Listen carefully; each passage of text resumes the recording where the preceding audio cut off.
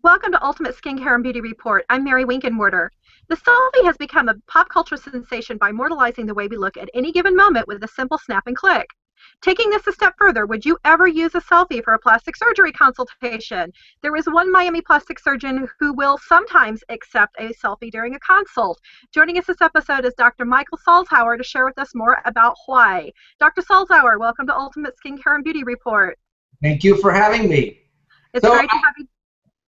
Yeah, so the selfie phenomenon has definitely led to an increase in plastic surgery across the world, and certainly down here in Miami.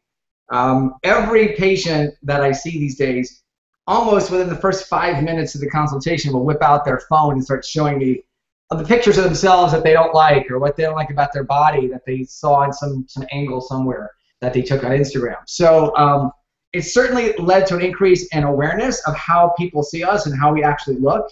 And, you know, if you connect the dots, that kind of leads to the plastic surgeon's office if you want to fix those things. Sure, absolutely. Yeah. On the other hand, there's a lot of people that come in, I would say 20 to 25% come in because they just don't like a particular picture that they've taken and they think they need plastic surgery, but really they don't. You know, sometimes a bad picture is just a bad picture. Right. But selfies have definitely, you know, made us more aware of how we look. And, you know, when I'd say it like this, you know, I'm lucky if there are 50 pictures of me from birth to age 15 in my parents' house somewhere. But my 15-year-old daughter probably took 50 pictures of herself yesterday, you know? You know, so there's a generational thing as well. You know, and also video allows you to see angles of yourself that, you know, in motion. And so we definitely can't fool ourselves into thinking we look any better than we actually are. And right. We do. And, you know, plastic surgery can sometimes fix those things. Well, I'm curious, what are some of the more popular selfie enhancement requests during a plastic surgery consult? Somebody walks into your office with their phone or their Android tablet and, you know, they want to enhance something. What do you see more of than anything else? So mainly noses. Because, you know, when you look in the mirror, you know, we kind of, we see ourselves basically this way. Very rarely do we see our profile. Right. Until the age of the selfie. Now we see ourselves from every single angle possible. And a lot of people feel like they can improve their profile, their nose, or they feel like their nose is too wide for their face, and that sort of thing. So that's the #1 selfie-induced surgery, rhinoplasty. On the other hand, of course, you know, when you go to the beach nowadays in the summer, people take pictures of each other and themselves, you know, in their bikinis and whatnot, and they start to notice, you know, the butt is not as perky as it used to be, or the breasts are looking, that sort of thing as well. So yeah, it's all of it. That's amazing. So how do you determine when to turn away a patient when presented with a selfie for any type of procedure?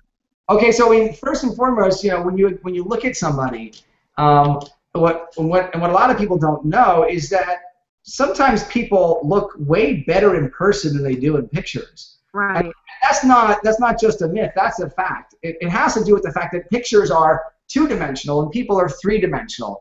And I know some very, very pretty famous supermodels that really look kind of okay in person. Now they're gorgeous. They're definitely above average, but they don't look nearly as good as they do in their pictures. And it has to do with the fact that they have, you know, angular jaw lines and, you know, gentle cheek features and that sort of thing. which in photographs looks way, way better than having, a sort of rounder feature. So sometimes people come in and they're just showing me a bad picture of themselves. There really is no bump in their nose. Their nose really is not too wide for their face. And so I can sort of gently, show them pictures and actually just hold up a mirror from different angles and measure and say, look, your nose is not too big for your face. Your waist is fine. You don't need any liposuction, and sort of talk them out of the tree. Because a lot of times, by the time they come to a plastic surgeon's office, they're convinced they need a rhinoplasty, but really they don't. And then there's a small percentage of patients that have body dysmorphic disorder where they actually see things that aren't there. They have this it's a fairly common psychological phenomenon where you blow a minor deformity out into this giant thing and it can interfere with their daily lives. And in those patients, surgery rarely helps, and they're referred to psychiatrists or psychologists to help them get over those issues. So if you take all those types of patients, you end up with 20-25% that really don't need plastic surgery at all.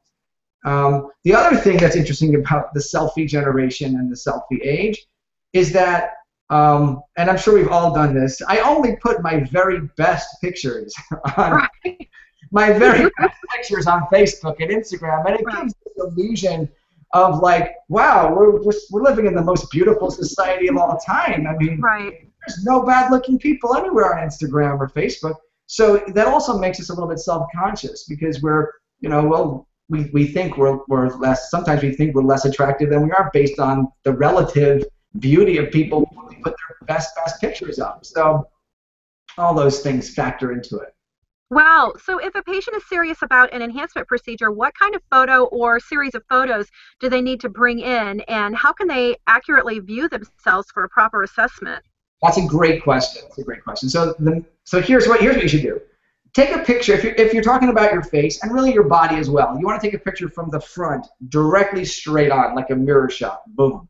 Then you want to take a 3/4 view, a side view, a complete profile where you actually turn your whole body, not just your head. Side view from each side. So you end up with 5 views of the face.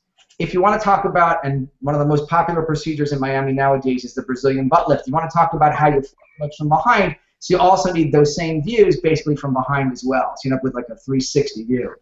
And if you set those pictures up, that's the best, most accurate way to see if there really is a deformity or something that can be fixed or some aesthetic flaw that can be made better. But just one random shot, that you took one night out at a bar at 1 o'clock in the morning and your nose looks funny or your lips look weird, that should not, don't let that plant any seeds in your mind.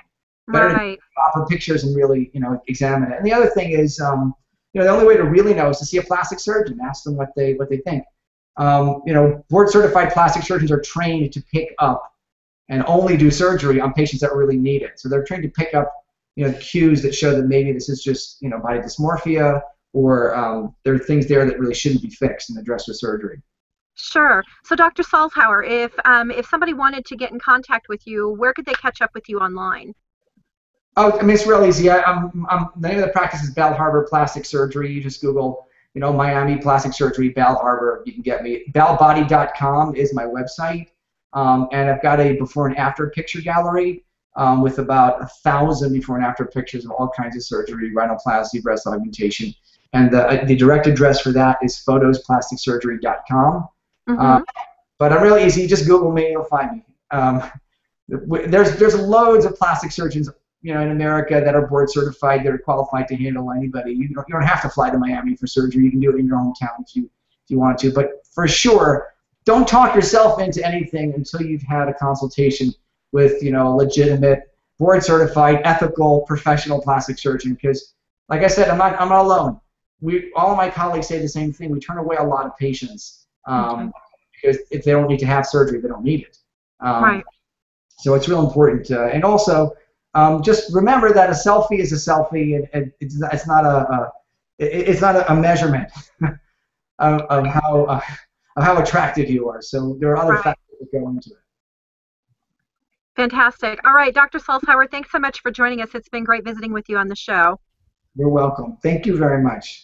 All right. Catch up with me on my blog, www.beautybeautereport.com, and on Twitter @beautypublicist. Everyone, thanks so much for joining us on Ultimate Skincare and Beauty Report. Have a beautiful and successful week. Mwah.